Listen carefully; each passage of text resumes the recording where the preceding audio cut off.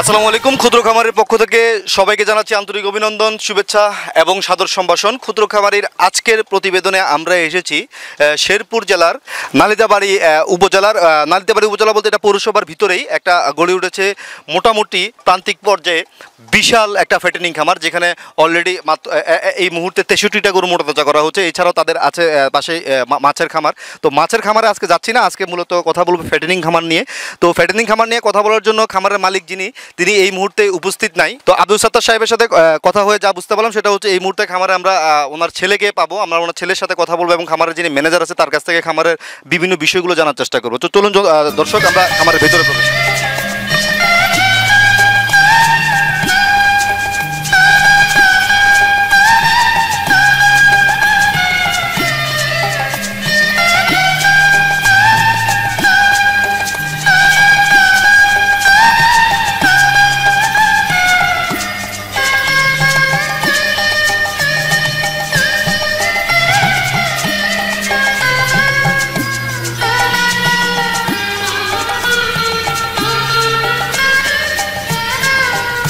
ক্ষুদ্র খামারি বন্ধুরা, আগেই বলেছি খামারের মালিক এই মুহূর্তে শেরপুরে উপস্থিত নাই।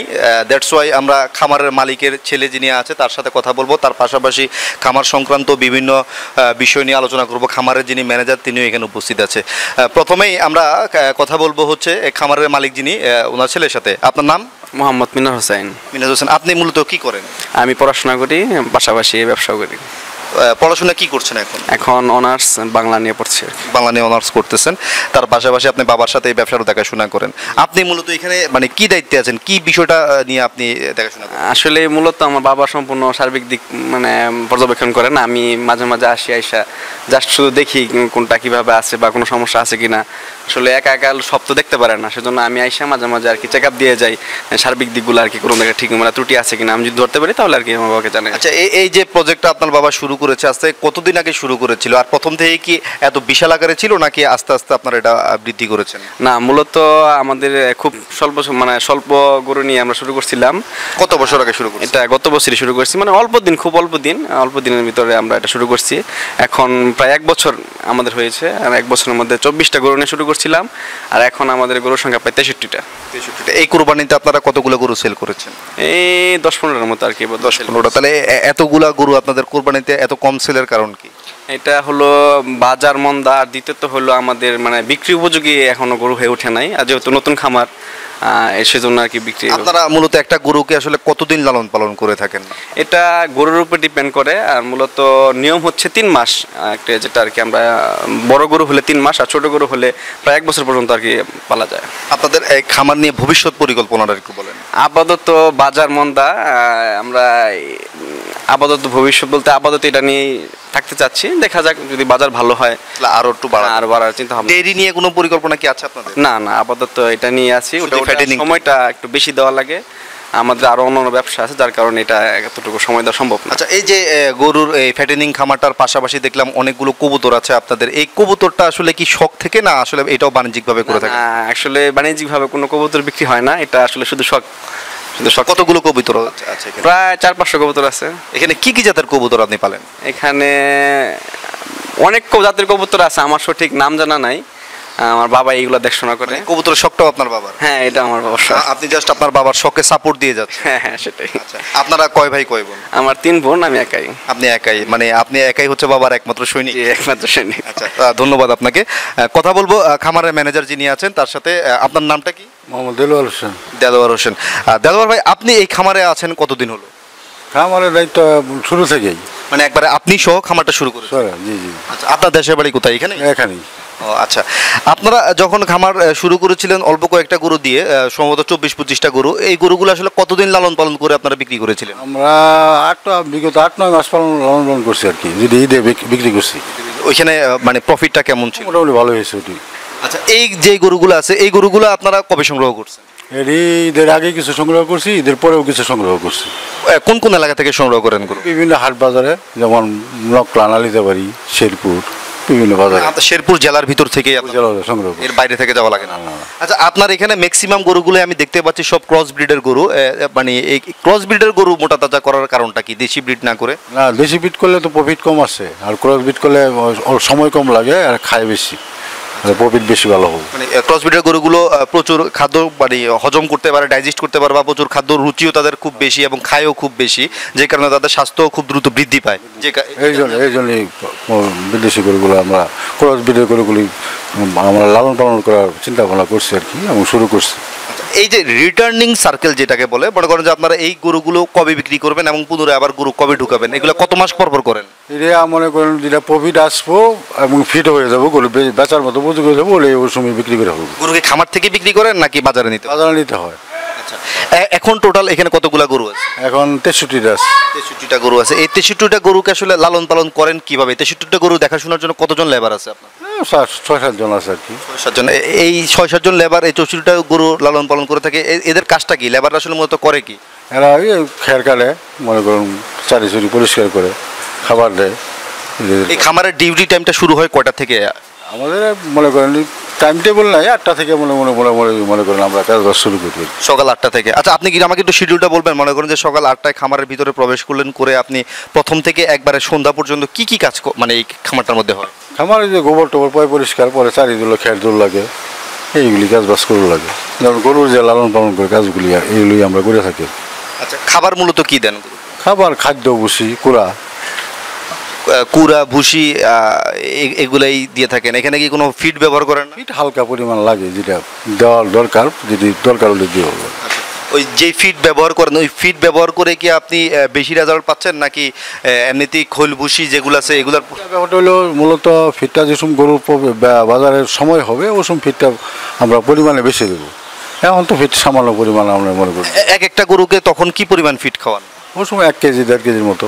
1 কেজি 1.5 কেজির মতো একটা। আর এখন কি পরিমাণ খাওয়ান? এখন 200 গ্রাম, 200 গ্রাম 300 গ্রাম, মানে যখন বিক্রয় উপযুক্ত হবে, যখন বাজারে নেবেন তার 1 মাস বা 15 দিন আগে থেকে পরিমাণটা বাড়িয়ে দেন।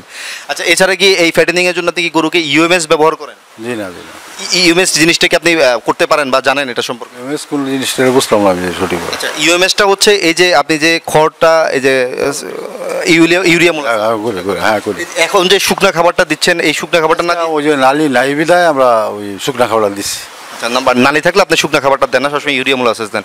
আচ্ছা, এই ইউরিয়া মোলাসেসের গুণাগুণ সম্পর্কে একটু যদি আপনি আমাদের ক্ষুদ্র খামারি দর্শকদেরকে বলতেন, কারণ এই ইউরিয়া মোলাসেসটা সম্পর্কে আসলে অনেকেই জানে না, এটা সম্পর্কে একটু বুঝাই। এটা হলো খেরটা সফট থাকে এবং নরম থাকে।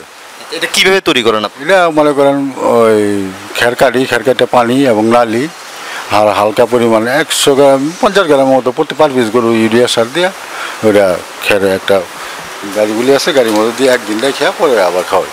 আচ্ছা, একদিন তৈরি করলে এটা কতদিন পর্যন্ত খাওয়ানো যায়? না, একদিন তৈরি করলে মনে করো আমাদের গরু বেশি তো সময় কম, মানে 1-2 দিনে খেয়ে আলা, দিনে খেয়ে ফেলে। আচ্ছা, এই ছাড়া আপনারা কি মানে কাঁচা ঘাস দেন গরুকে নাকি সাইলেজ খাওয়া? সাইলেজ খাওয়াই না, কাঁচা ঘাসও খাওয়াই না, সাইলেজ আমার হালকা পরিমাণ আছে, মাঝে মাঝে খাওয়াই আর কি। আচ্ছা, তাহলে মূলত আপনারা এই ইউএমএস আর হচ্ছে দানাদারের উপরে ডিপেন্ড করে খামারটা পরিচালনা করেন। জি জি জি। আর কবুতরের জন্য কি খাবার ব্যবস্থা করেন? মনে করেন ওই গম, পরে হলো বাইরে হলো ভুট্টা, আর হইলো আপনার সরিষা। আচ্ছা, এই যে গরুগুলা বাজার থেকে যখন আপনারা সংগ্রহ করেন, আসলে কি কি জিনিস দেখে গরুটা কিনেন? গরুরা সংগ্রহ করে আসলে মূলত জিনিসটা হলো গরুর ফিটনেস দেখা, গরুর লম্বা চূড়া এবং বয়স কি আছে এইটা, আর কালার কি, এইটা দেখে আমরা সংগ্রহ করি। আর এই গরু মনে করেন যে খামারে আনার পরে যদি কোনো অসুখ বিসুখ হয় বা কি কি জাতীয় অসুখ? এরপরে আমরা ওই খোলার যে ইঞ্জেকশনটা আনার সাথে দেওয়া হয়, আর বাতের যে একটা ইঞ্জেকশন আছে ওটা খামারে ঢুকানোর আগের দিন আনলাম, পরের দিন দিয়া পরে খামারে। আচ্ছা, মোটামুটি এই 1 বছরের মধ্যে আপনারা আসলে খামারের মধ্যে এই পর্যন্ত কি কি রোগ হইতে দেখছেন? কি কি রোগ হয় আসলে? আমাদের আসলে রোগ হওয়ার আগেই মোটামুটি আমরা চিকিৎসা পদক্ষেপ নিয়ে হালাই, যেমন কৃমিনাশক ইঞ্জেকশন, ট্যাবলেট, খোলার চিকিৎসা, আর যেগুলি মাঝে মাঝে সমস্যা হয়ে যায় ডাক্তারের পরামর্শ করে আমরা ওষুধপাতি খাওয়াই। এমনিতেই কি মনে করেন যে পাতলা পায়খানা বা গ্যাস এই জাতীয় সমস্যাগুলো কি হয় না? মাঝে মাঝে হয়, আমরা ইঞ্জেকশন ওষুধপাতি বাজার থেকে আনি। কি ওষুধ ব্যবহার করেন? এইগুলি মনে করেন পাউডার আছে, বড়ি আছে, এই ওষুধগুলাই ব্যবহার করেন। এইগুলি এছাড়া কি আপনার এই যে অ্যানথ্রাক্স বা খুরা, তারপরে হচ্ছে আপনার এছাড়া যে এই রোগগুলো আছে বাদলা, এগুলার কি ভ্যাকসিন ব্যবহার করেন? না, ভ্যাকসিন ব্যবহার করি। এগুলো কি খামারে আনার সাথে সাথে ভ্যাকসিন দিয়ে ফেলেন না? আনার সাথে ভ্যাকসিন দেওয়া লাগে। আচ্ছা, এইবার আমাকে একটু বলেন যে একটা খামারি বা একজন নতুন উদ্যোক্তা যদি চায় সে 10টা গরু মোটা তাজা করবে, সে আসলে কিভাবে গরুগুলো সংগ্রহ করে, কিভাবে লালন পালন করে, কিভাবে বিক্রি করা উচিত? অরিজিনাল মধ্যে কিনতে হবে দেখে শুনে, এবং বুঝতে হবে যে সেগুলো আসলে অরিজিনাল মোটা তাজা হবে কিনা। খালি কিনলে হবে না, কেনার আগে আগে নিজে একটা বুঝ পরামর্শ আছে, দু একটা খামারে ঘুরে দেখে লাগবে যে একটা গরু বড় হবে কিনা, বড় হওয়ার মূল্য সিস্টেম আছে কিনা, ওই ধরনের বয়স আছে কিনা, আর গরুর হাত পাও মোড়া তাজা আছে কিনা, এই হলো কথা। ধন্যবাদ আপনাকে। ক্ষুদ্র খামারি বন্ধুরা, আসলে খামারের যিনি মালিক, যিনি মূলত প্রধান উদ্যোক্তা, তিনি এই মুহূর্তে উপস্থিত নাই। খামারে যদি থাকতো হয়তো বা আমরা অনেক ডিটেলসে অনেক কিছু জানতে পারতাম। তো এটা হচ্ছে আসলে আমারও ভাগ্য, আপনাদেরও ভাগ্য। যদি থাকতো হয়তো আমার জন্য, আমার কাছেও ভালো লাগতো, আপনাদের কাছেও ভালো লাগতো। তবে নেক্সট টাইম কোনো এক সময় হয়তো দেখা হবে ওনার সাথে। তবে এত সুন্দর একটা পরিকল্পনা করেছেন উনি। প্রথম 25টা গরু দিয়ে যখন ওনারা সফলতা পেয়েছেন, 25টা গরুকে 7-8 মাস লালন পালন করেছেন, তারপরে ওনারা এই বৃহৎ আকারে এখন বর্তমানে 63টা গরু এই খামারে আছে। এই 63টা গরুকে মূলত খাবার পরিচালনা করা হয় হচ্ছে শুধুমাত্র আপনার ইউএমএস এবং দানাদার খাবার, সাথে হালকা পরিমাণ ফিডও ব্যবহার করা হয়। আসলে ফিড ব্যবহার করার সময় আপনারা একটু সতর্কতা অবলম্বন করবেন বা সতর্ক থাকার চেষ্টা করবেন। আসলে ফিডে আপনাদের কত টাকা খরচ হচ্ছে, আর এই ফিডটা যদি আপনি নিজে তৈরি করেন তাহলে কত টাকা খরচ হবে। কারণ যে ফিডটা আপনি রেডিমেড খাওয়াচ্ছেন সেটাকে আসলে কী পরিমাণ অ্যান্টিবায়োটিক আছে, কী পরিমাণ সীসা আছে, সেটা কিন্তু আপনি জানেন না। আর যেটা আপনি নিজে তৈরি করবেন সেটা কিন্তু আপনি 100% অর্গানিক বলে আপনি নিজে স্যাটিসফাই থাকবেন, এবং আপনার কাস্টমারকে আপনি বলতে পারবেন আমি 100% অর্গানিক গরু তৈরি করে থাকি। কিন্তু আপনি যখন এই রেডিমেড ফিডটা খাওয়াবেন তখন কিন্তু এই কথাটা আপনি বুক ফুলিয়ে বলতে পারবেন না কখনো। তো আমি সবসময় সাজেস্ট করি যেটা, সেটা হচ্ছে ফিড নিজে তৈরি করেন। যেমন কিছুদিন আগে এই যে ডেয়ারি শিল্পে যে এত বড় একটা চক্র বা এত বড় একটা মানে দুর্নাম উঠে এসেছে যে দুধের মধ্যে সীসা পাওয়া গেছে বা এটা পাওয়া গেছে ওটা পাওয়া গেছে, এগুলো কিন্তু সব কিছুই কিন্তু আমাদেরকে নিজেদেরকে মেনে নিতে হবে। আমরা যখন গরুকে অ্যান্টিবায়োটিক দিই তখন কিন্তু সেই অ্যান্টিবায়োটিকের প্যাকেটের মধ্যে লেখা থাকে যে এটা যদি দুগ্ধজাত গরু হয়ে থাকে তাহলে তার দুধ এতদিন খাওয়া যাবে না, যদি মাংসের গরু হয়ে থাকে তাহলে তার মাংস এতদিন খাওয়া যাবে না। এই জিনিসগুলো আমাদেরকে একটু বুঝে শুনে কাজ করতে হবে। তো সবাই ভালো থাকবেন, সুস্থ থাকবেন, এবং আপনার সফলতা কামনা করছি। আজকে এই পর্যন্তই বিদায় নিচ্ছি। আসসালামু আলাইকুম।